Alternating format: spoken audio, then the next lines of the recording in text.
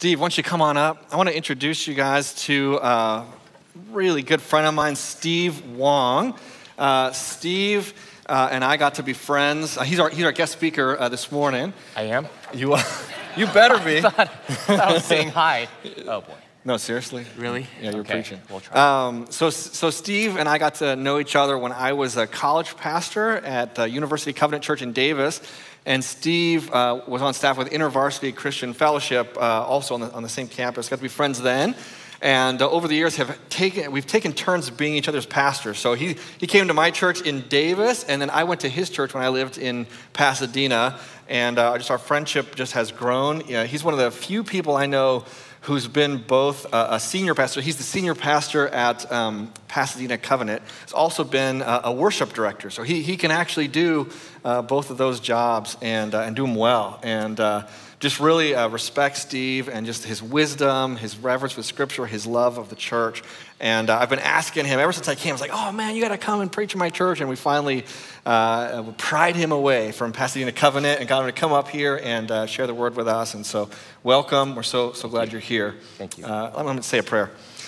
Lord, we just thank you for Steve and just his presence. We just ask that you would just give him your words to speak and that we could just hear from you through him. In Jesus' name, amen.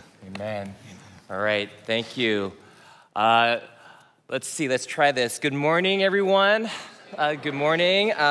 早晨. Does anybody speak Cantonese here? 早晨. Yeah, there we go. Yeah. Mandanga umaga? Any Filipinos? Yeah, buenos dias. Hey, good morning, everyone. I'm so glad to be here again. My name is Steve. I'm a I'm the lead pastor at Pasadena Covenant Church, but what a joy it is to be with you all. Yes, Matt, Joy, Hannah, Peter, Abby, we have gone and experienced different things together, and that has been and we've crossed paths, and I think that's part of the joy is we get older and we see one another and we're surprised at what God does in our lives. And isn't that true for the church? That sometimes we just cross paths and for this very moment, and we have to be open and aware of what God is doing in our midst for that moment. You can't think too far in the future because you don't know what the future holds. All you have is today. All you can do is say, God, what do you have for me right now? And I want to invite you this morning as we come here today. For some of you, this might be your very first time. For some of you, this might be your 100th time that you've been at church. But there's always a fresh word for us.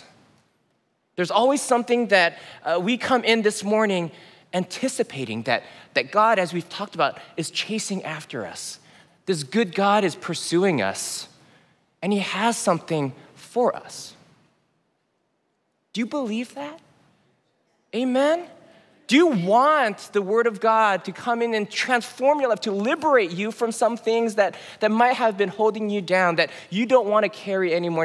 Because I think we can do that every moment of the day. We believe that God is present, but sometimes when we come together, there's an anticipation that God wants to do something. And it's not just for us individually, but for us as a church. There's a transformation that happens when we come together as a church in person, or if you're joining us online, where we get to experience God's word together.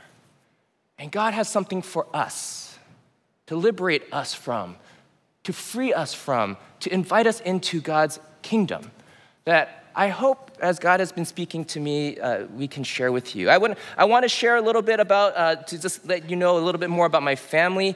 I'm Chinese American. I've got 2 kids, 1 wife. Kai, there's a picture of us. Kai is 10. He's just figured out how to solve a Rubik's Cube. Josephine is 14 next month, and she is currently playing water polo in San Jose somewhere. I don't know if you have any water polo players. So she just joined the water polo team and this year, and they're in JOs and Junior Olympics. And so this sultry, smoky voice that you hear from me is not from years of smoking, but it comes from shouting and screaming by the stand. So I'm so glad. Emily, June, and I met in InterVarsity at UC Davis our freshman year in a Bible study. It was not love at first sight. Not for her side, at least. It's more like a game of tag that we played for 6.5 years, but until God said, okay, really, no, seriously, get married. Another fact about me is I lived on 2 continents, 21 homes, grew up in Singapore for a part of my life. Needless to say, I'm used to being on the move. And one thing that you have to realize is when you're on the move, you go to a new place, there's a moment after the novelty of going to a new place wears off. You go, okay, what now? There's a sense of unfamiliarity. I want to go to that coffee shop just to sit and to be. Or I want to have fun, or something happens in my life and I want to talk to that person. Now, internet has really helped, but there's nothing quite like sitting in your place and talking to your friend face to face, and you come to a place of helplessness. You come to a place of longing, of deep longing that you're looking for. Is there something, do you ever felt that? That there's just something missing. And you're longing for completeness in your life. And you try to live in a way to grapple, to grasp, to go back to, you want to go back to that place where you did not feel helpless. One of the things I like to do when I go to a new place, I bike. I road bike, a mountain bike. I just want to explore. That's part of my way of getting out and experiencing my devotion with God. I like to go out and explore. So I was biking in the San Gabriel Mountains. My family we moved down from Davis to Pasadena 4 years ago, and so this was our latest transplant. And I was biking, and I like to explore, and there I was, about 4,000 feet up the side of Highway 2, and I had one bottle of water, a flat tire, no cell phone service, and 20 miles from civilization. And I had the great idea that morning that I wanted to ride this famous ride. You go all the way up, and then you cruise all the way back down. And I'd packed all the food I needed and the drink I needed, but as I left my block, I said, oh, I didn't bring an extra tube. And I see some nodding heads. You're like, oh. But I said, you know what? I just changed the tubes last night. I should be fine. No, I see some shaking heads now. They're like, what a rookie. But I thought sunrise is coming. I don't want to miss it. My favorite thing is to ride into the sunrise. And so, hey, what could possibly go wrong? Right? Famous last words. About 15 miles in, 2,000 feet up, I noticed that my back tire was starting to get a little squishy. And lo and behold, it had a leak. And at that point, did I realize my folly to turn back and go back to civilization? Of course not. Of course not. I'm going to power through. I have my pump. I should just keep on. I'll just stop whenever it gets squishy, and I'll pump it up, and I'll keep on going because I had to conquer this mountain. That worked for about a mile. And I'd stop my bike and pump it up, keep on going.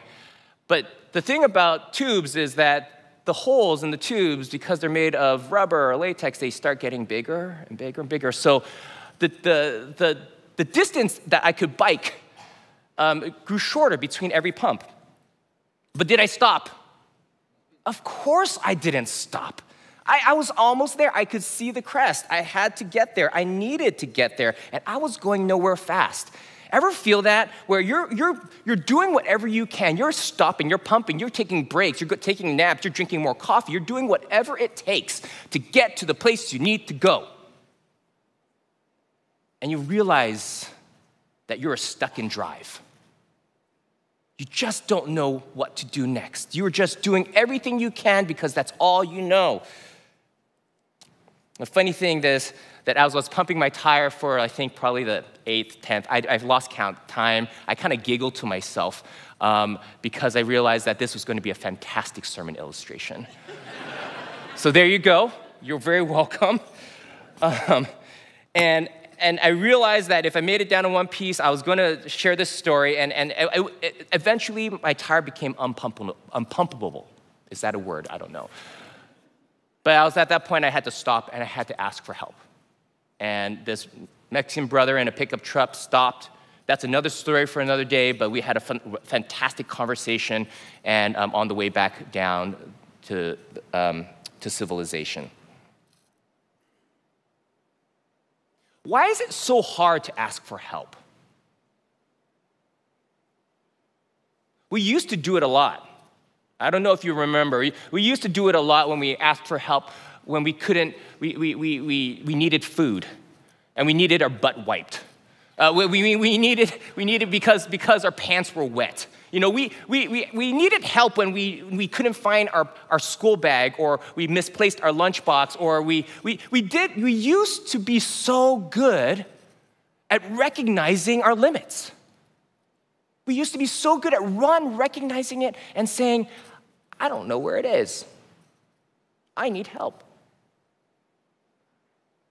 When did we get to a place where we believed in the myth of the self-made person? How old did we become when we realized and thought, I don't need help anymore?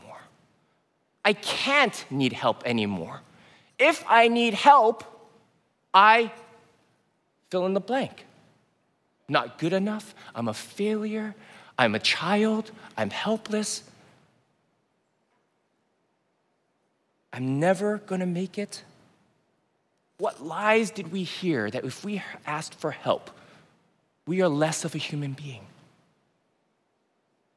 We sang all these songs about a God that came to save us, about a God that pursued us, about a God of a cross because we couldn't do something right and we needed help. At what point did we stop believing that as Christians or humans? If we are really independent, then where is room for God in our life? Then God then becomes that benevolent grandfather that every once in a while when you come to visit, gets really happy that you're there and gives you some candy or money, right? Then God becomes that vestigial piece of us that we come every Sunday because we have to. We have to pay our dues. If God isn't the God of all things and of all power and all kindness and all justice, then we won't really need God in our lives. We don't have to ask for help, especially from God. There's a fear of shame, the fear of being revealed or exposed for who we really are. Limited human beings that don't know what happens tomorrow. That's what Jesus has talked about every single day. Why are you worrying about the hair on your head, or the next day, when God knows every single number of hairs on your head? See, Psalm 121, as you all have been working through the Psalms, I heard that last week you guys had a great, fantastic, funny sermon. And so I'm going to continue. It was about lament, which is fantastic. I think that we need to figure out lament a little bit more, because that means that we're optimistic about who God is and God alone in the midst of difficult circumstances. Psalm 121 pushes us to another way of living. This psalm is a part of a playlist called the Song of Ascents. The pilgrims sung as they made their way up to the hillside towards Jerusalem on their pilgrimage. Some scholars think that this psalm was recited in unison, while the other pilgrims would say, sometimes they would say it's a call and response. Sometimes it was something that they would say as pilgrims as they were passing by other people that were on the same road. The author begins with a question that is already known. Where is my help come from? I lift my eyes to the hills. Where does my help come from? My help comes from you, Lord, maker of heaven and earth. He will not let your foot slip. He who watches over you, who keeps you, will not slumber. No, he who watches or keeps you over Israel would neither slumber nor sleep.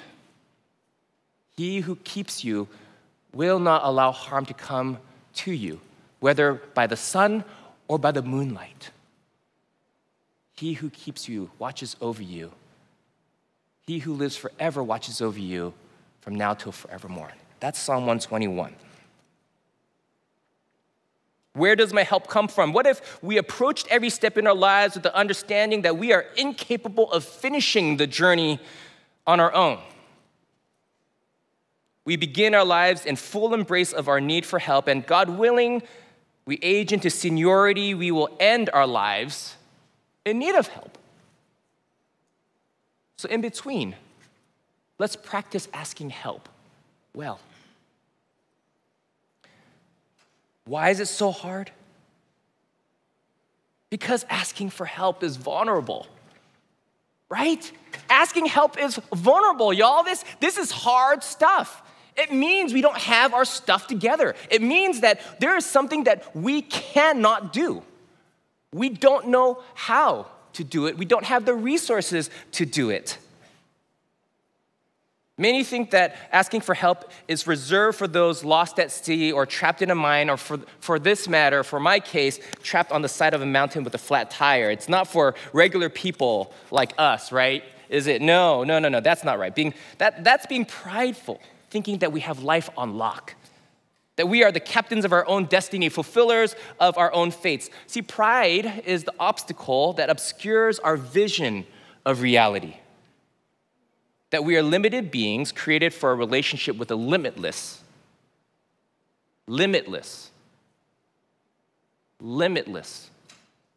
God.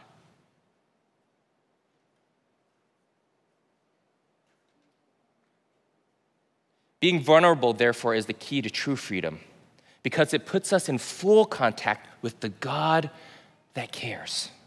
It's a relinquishing of the tarnished crown of our own destinies and giving it to the King who let his go for our sake so that we can all live under his love and care. Which brings me to my first point, that help is vulnerable, but God is vigilant. Help is vulnerable, but God is vigilant. This psalm has one focus and one focus only, God as our keeper, who keeps us. That's an interesting word. That's kind of not a word that we usually use. We maybe think of it as a timekeeper, right? A person that has the stopwatch, a timekeeper, or a goalkeeper, somebody that prevents goals from coming in. And in some ways, we can think about it that way, that God is something that watches over us with time and makes sure that we're going at the right pace, or somebody that prevents evil from happening and hitting us, right? The goalkeeper, But I think the idea of the keeper is best encapsulated by the idea that God is like a groundskeeper. Somebody that walks along. I don't know if you've ever really paid attention to people in an orchard or even a landscaper. People that are notice that there are weeds on the ground and take care. Do you know how much work it takes, how much attention it takes, the slow work of a landscaper? That's such an honorable job. Somebody that pays attention to the needs and cares of the ground around us, notices what happens and provides exactly what it needs for in exactly the right time. It's somebody that understands the seasons of the year so that it can provide the right things for that tree. The LA Times recently put out an article about a young man who devoted his life to the care of oaks around the area, especially because they are at risk of invasion. I don't know if you know, there's these little beetles called the gold-spotted oak borers, these little beetles. And they leave these little tiny, it's super small, like a 1/8 inch hole in the bark, a D-shaped hole. And this person walks around and he can spot those holes everywhere he goes when it's there. Why? Because he's attuned to it. He walks in a pace that allows him to see the needs and the cares for the tree and provides the right type of assistance and some assistance to that tree. He works to keep it from harm day and night. If this is done by a man, this care and attention is done by a man who was introduced to this craft 10 years ago. What does it mean? What does it mean for a God, an eternal God who created us, who knows us so intimately, that crafted us, that knew us before we were even born? Psalm 8, Chapter 8, verse 4 declares, "Who are humans that you are mindful of us, the Son of Man that you care for us? You made him a little lower than the heavenly beings and crowned him with glory and honor. The birds of the air, the fish of the sea, all that swim the paths of the sea. O Lord, our Lord, how majestic is your name in all the earth. This author was attentive to a God who was attentive to us, saying you took care of the birds and the sea and the trees and everything in between.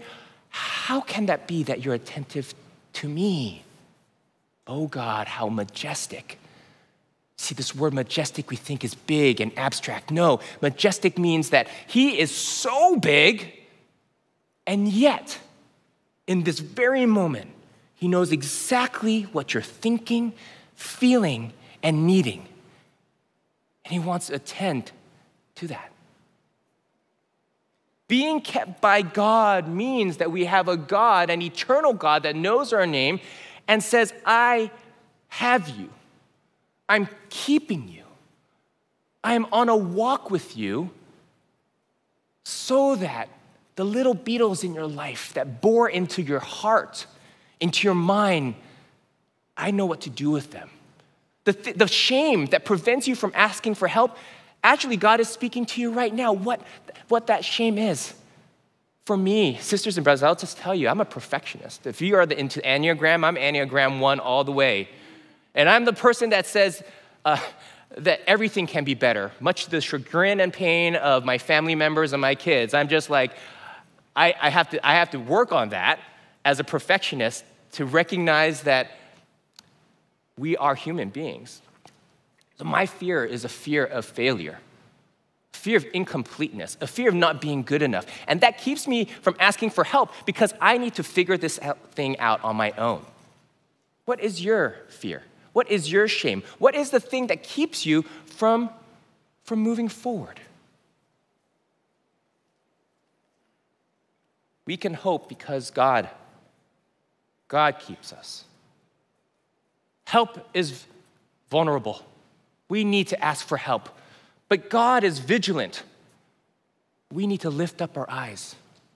Lift up our eyes beyond the idols of self-independence. Lift up our idols from self-sufficiency. Lift up our idols of trying to get everything done right so that we are no longer a failure. We got to lift. That can be an idol, y'all. Sometimes we have to try and overcome ourselves. Lift up the idol of the image that you're supposed to be something, and turn to a God that had already known you since the beginning. We recognize the idols in our life that keeps us from looking to the real keeper.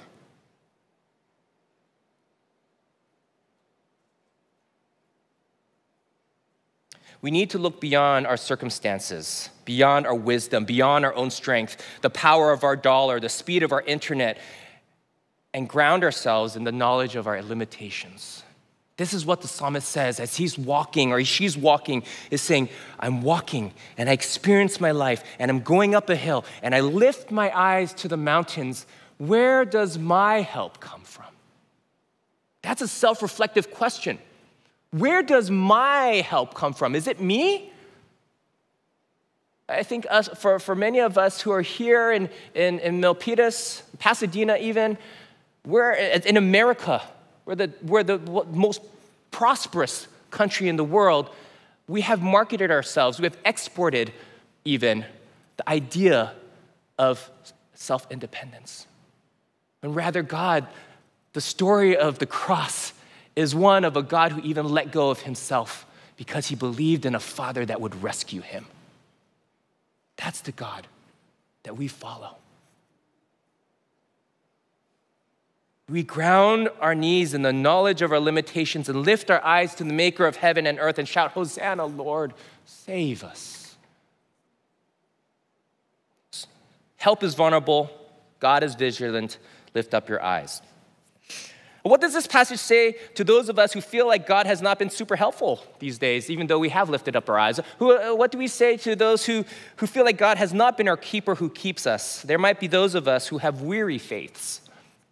And Psalm 21 might bring us feelings of resentment or cynicism. The answers offered to us are insufficient to salve a burning desire in our soul, a longing in our soul. And to you I say this, Help is personal. It's a personal thing. Psalm 121 speaks of an intimate connection between God and the pilgrim. My help comes from the Lord. He will not let your foot slip. He keeps your life. He keeps your coming and goings now and forevermore. The pilgrim is fully aware of his personal situation. The pain and suffering is here. It's now, God. Do you hear me? Do you recognize my pain from above? And yet there's an eternal reality that this pilgrim's 5 senses cannot comprehend or detect. Help is personal. God is eternal. There is the Heidelberg Catechism that addresses our personal faith in the face of an eternal God. And I'll just read a part of it. It says, to believe in God and the Father Almighty, the maker of heaven and earth, is to trust him so completely that I have no doubt that he would provide me with all things necessary for body and soul. Moreover, whatever evil he sends upon me in this troubled life, he will turn to my good, for he is able to do it, being Almighty God. And is he determined to do it, being a faithful Father. We are to be patient in adversity, grateful in the midst of blessing, and to trust our faithful God and Father for the future. To look at our present problems in light of an eternal God that is almighty and faithful is to trust that while our circumstances might not hold all the answers to the questions and longings in our heart, we can take the next step because God, our eternal God, the God who had been at work from the beginning and will continue his work forever and forever, amen, is present in the work in our lives right now. We might not see it, we might not feel it, we might not know it, but we believe in a God that is eternal, not the one that is done or will be doing, but is doing good work in us, in our pains, in our sorrows, in our fears. We can take the next step because our God is at work for our benefit, whether or not we know it, whether or not we can see it. It's Joseph, locked up in a jail before he's given authority to prevent starvation in the midst of a worldwide famine. It's the Israelites in the middle of a desert. It's Jesus on a cross. It's the day between the cross and the empty grave. Some of these stories take 3 days to complete. Some of them we will not see until generations later. And yet we hear these stories to remind ourselves that God, our keeper, keeps our comings and goings both now and forevermore. And yes, if we put our trust in him today and the day after that, forever. That's what gives us confidence in seemingly impossible situations like global conflicts. We see in Hong Kong and Myanmar and in Nigeria and Ukraine, we call on God, an eternal God who is invested in our personal lives. And so the pilgrim can exhort one another. He will not let your foot slip. So take another step. Be brave. Be courageous. But most of all, be trusting. Help is personal. God is eternal. So do this. Take another step. Trust that the footing is sure. Over and over again, God says, you may stumble, but he will not let you fall. He will not let your foot stumble over a stone. He strengthens your ankles so you can rise up and leap like the gazelle. In Pasadena Covenant, one of the things we do, and I know that you guys spent a year on prayer or something like that, right? You guys were a short year on prayer, a whole series on that, because we're talking about being in touch with a God that is all-powerful, almighty, all-loving. And we hold these prayer vigils where in Pasadena Covenant, we believe that too. And we hold these prayer vigils 24 hours, and people come into the room, and we have different themes, and we write our prayers on the wall, and we say, God, we don't know the answers to these things, but we trust in you that you're going to do something about it because you care. We've prayed for pastors when we were searching for them, as you have. Well done. For our communities fraught with historical and systemic brokenness, ongoing. for our unity when the world applauds division and gives us no tools for reconciliation. We pray for these things not as lofty ideals or good wishes, but to a God who makes good on his promises. And we look to a Jesus who showed us the way of the kingdom that says reconciliation is the theme song of heaven. Let's sing it together while we are on earth. He is a good shepherd that wields a long rod and a staff to guide us on the way through the darkest valley. Help is vulnerable. God is vigilant. Lift up your eyes. Help is personal. God is eternal. Take another step. Cast off your pride. Cast off your despair. So to the end, I would like to share a poem I wrote in response to this psalm as I was actually working through it. And you know, in some translations, they use watch versus keep. And so I was writing it in response to the NIV that uses watch instead of keep. And I'll just end with this, and then we'll pray together. This is God is your keeper. No amount of preparation will ever be enough to climb the path to heaven. No rite, nor ritual, nor willful resolution, grit, courage, nor comprehension. It's nothing but you, Lord, who watches, keeps me. Not as a couch surfer or a lab coat, nor a touchy librarian or a corner cop. No, you are a mother over her sleeping babe, a father playing catch, a brother on a long road ride, a shepherd in the night, a potter at the wheel, an artist before the sunrise, a God in love with me. You will not let my foot slip. Neither slumbering nor sleeping, neither any woes that come. The shade, you are the shade at my right hand, today, here, now, forevermore. Will you join me in prayer?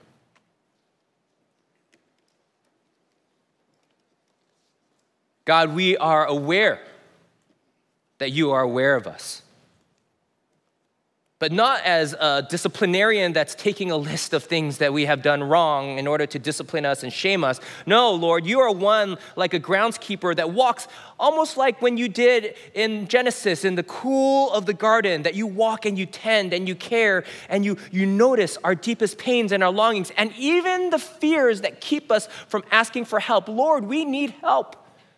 We recognize the idols before us that just seem like if we were to just push a little bit harder, we can put that idol either behind us or on our trophy closet.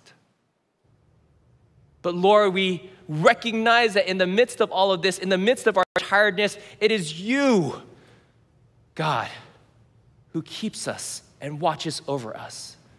So we ask, God, in the midst of all of this, that we relinquish our self-determination and cast ourselves to you just as Jesus did on the cross. That we would commit our spirit to you, God our Father. Keep us, speak to us in the midst of our anxieties and woes. Thank you, Jesus, for showing the way. It's in your name we pray. Amen. Thank you for joining us in worship today. We look forward to having you again next week. We invite you to hang out on the patio, have coffee, refreshments, and just get to know each other. If any of you would like prayer for any reason, we'll have a prayer team right here, and you can just come up, and it's confidential. Just share what's going on in your life, and we will pray for you. Steve, thank you so much. We're so great. Isn't it great to have Steve here? Yeah. Amen. Thank you. Love to have you come and preach again, so I hope you'll give us the benediction. Absolutely. Sisters and brothers, as we go forward, I want to have you in your ears to hear the cry of a baby, just to think about that. To know that cry and the perhaps the attentiveness, the compassion you have on that child is something that is a glimpse of what the Father has upon us when we cry for help. Mm. He notices you. So sisters and brothers, as you go out, may you experience the way of Jesus through the power of the Holy Spirit, who made the way to the Father who loves you, is for you, and keeps you forever and ever, in the name of the Father, Son, and the Holy Spirit. Amen. Amen.